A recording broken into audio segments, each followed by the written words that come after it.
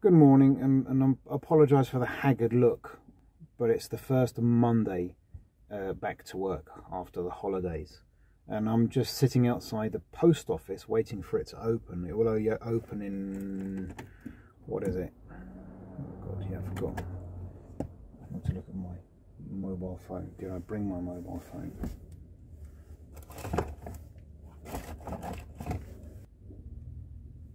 Of course. Of course I did. I'm filming on it. Oh God, I feel a bit stupid now. The post office will only open in 3/4 of an hour. And I've got stuff to pick up. I know one of them is the hinge to the rear passenger side door. I have no idea about offside and near side and stuff, because this is a left-hand drive car and I don't know if it's applicable. I digress completely. I have to pick up the package because I wasn't home. I've got the forms here. I wasn't home because I was away in the Algarve. And for those of you who don't know, which I think are very few of you, the Algarve is a region in southern Portugal that's very sunny. It's got nice beaches and it's completely chock full of Brits, especially in the summer months. And they like it so much because you can go there and get drunk rather cheaply. To give you an example, where I stayed was far away from the bars, and this is what the what we call the eco point. It's where you go and put out your stuff for recycling. This is what it looks like. It's got all the bottles were strewn all over the place. Plastic was half full, and even the paper was full of the packaging for beers and such. So yeah, they like to drink. It was a bit rowdy, I'll be honest. The place we stayed, called Albufeira, it was a bit too noisy for my taste. But I had no choice, because now everything is so expensive. I had to go look for something cheap, and that would allow me to take my dog as well. But it was actually a very nice place where we stayed. It was a hotel. I'm sorry, it used to be a hotel, and now it's got like a second life as these apartments for Airbnb and whatnot.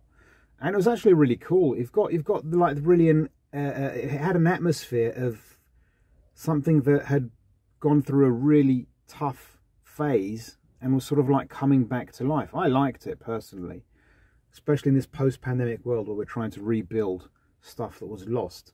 You could tell that things weren't at full steam. You know, there was the abandoned bar / breakfast room. The long dark corridors, the empty reception area, but it was coming back to life. It was full of people. The pool was great, you know, I had kids playing and we went there a lot and whatnot. It just had this vibe of you know, recuperation, getting back on your feet, and I enjoyed that. But that city's very, very touristy.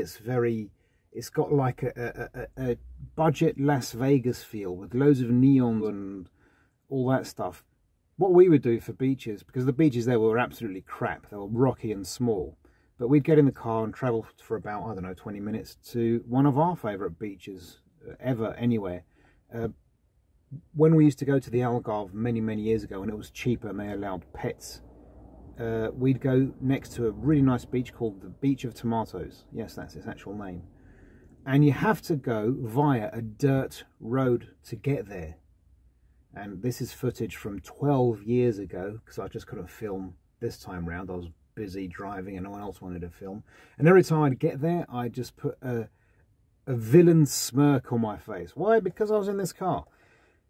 I pressed the up button on the suspension, you know, the raise suspension button, and I'd like hee hee hee hee, and then we'd glide along that dirt road.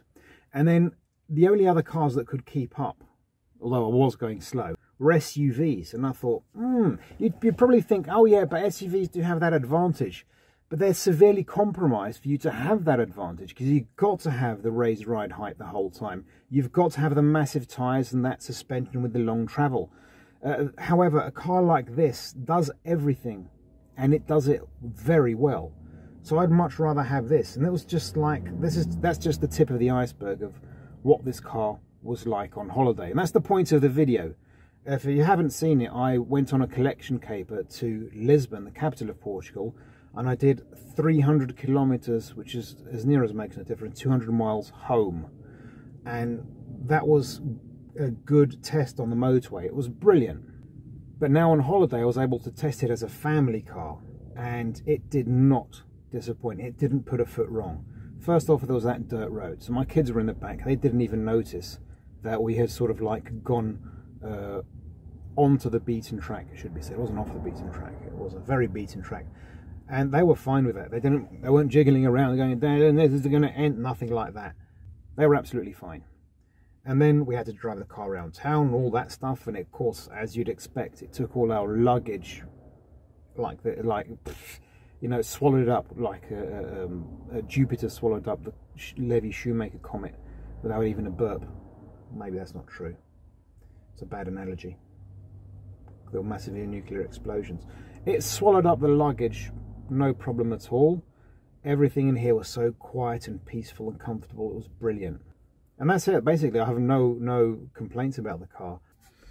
I should also point out that for the actual fuel consumption, the trip computer for the entire trip, and it was about 1,300 kilometers, gave me an average of about 6.4, I think, something like that, 6.5. And the real average was 6.1, because I measured it, you know, filling it up, doing the whole trip, then filling it up to the brim again. And so this misreads by a bigger margin than my old car. But when this car goes off to get things fixed, I'm also going to ask the mechanic to, you know, check the fluids and filters and all that stuff and change it around, because I'm not sure how the car was treated before. The previous owner did say that he just, you know, he took the car to some garage. He didn't take it to a specialist. And I take it to a specialist, so maybe there's something that's amiss, because this is drinking a lot. I'm not actually, I should point out, I'm not unhappy with the average. 6.1 is good, because the car was fully laden, 4 people, a dog, and all their luggage. And I was doing motorway speeds, 120 kilometers an hour the whole time with air conditioning on. So I would expect the consumption to be slightly higher. I don't know if maybe not as high, maybe. But then again, I think if I switch out the filters and give it a good service, then I think the consumption will come down. So there you have it. That was the first real test of my brand new, it's not brand new, it's new to me, Citroen C5 X7 2 litre. And over the coming videos, I've got a lot of content lined up. Well, not a lot of content, just some content lined up of me correcting some things and fixing some other things. So please stay tuned, you know, subscribe, all that stuff if you haven't already. And I thank you very much for watching if you made it this far. And if you didn't make it this far and you watch up and down, I didn't copy Richard Kitchen. He did a video also on his holidays. It was just him sitting on some tyres, talking for 45 minutes in front of his Citroen C6. Show off. I didn't copy him. I swear, it's Cubs honour. I didn't copy him. I already had this planned. God, one more. Oh, doesn't matter. Even if I did copy him, I think copying is plagiarism is the best form of complimenting someone, I suppose. But anyway, the big difference is that he's really good in front of camera. His stuff is absolute gold, and mine not so much. Fool's gold at best. But either way, thanks very much for watching if you made it this far. I blather way too much. Jesus Christ, obviously no one's going to bother watching this crap. Thank you anyway, and I bid you all farewell. I've got to go to work. I've got to go to the post office first though. Bye bye.